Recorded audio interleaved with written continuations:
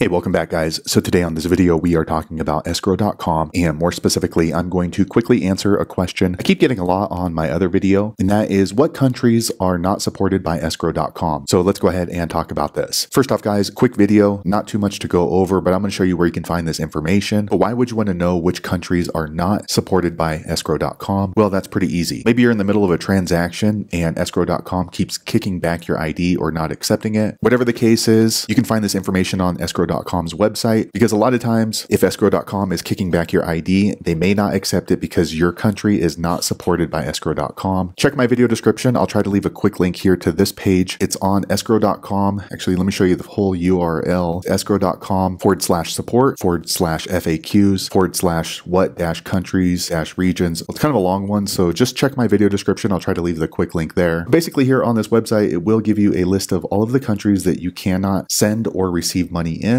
Now, there's a lot of different reasons why escrow.com won't support these particular countries. It could be due to local policies. It could be due to embargoes. It could be because of sanctions. Whatever the case is, if you have a bank account in these countries, you cannot send money into escrow.com to pay for like a website or a social media profile that you're buying. And you also can't receive the funds. So they do let you know that you can go ahead and set up an account. That's not a problem at all, but you're not going to be able to make any transactions. So let me go ahead and scroll through this list. This includes Belarus, Egypt, Ethiopia, Iraq, Myanmar, Pakistan, Somalia, Ukraine, Venezuela. So all of these countries right here, you can go ahead and create an account, but you can't send or receive payments if the bank is located in this country. Now, if you create an account and you live in one of these countries, they say that it's okay, but you need to send or receive in a bank that's in an outside country, somewhere that's outside of there that's on an approved list. However, if you happen to reside in one of these countries, it looks like Cuba, Iran, or these particular regions right here, then you can't even create an account. So these things are going to change, or this list is going to change from time to time, depending on what the policies are. So you definitely want to refer back to here to see the most recent information to see if your country is not supported by escrow.com. So if your country is not supported by escrow.com, you're going to have to find a different way to make that purchase. Unfortunately, I did run into this problem personally when I was trying to buy a website. The seller was located in one of these countries, so we had to use an alternate method of payment. We were not able to use escrow.com. So there you have it, guys. If you're wondering what countries are not supported by escrow.com, that is the easiest way to find that information. If you know an easier way, be sure to leave a comment below. Let the rest of us know. Hopefully you found that video useful. If so, click thumbs up or maybe consider subscribing to my channel, and I hope to see you on the next video. Thanks again for watching.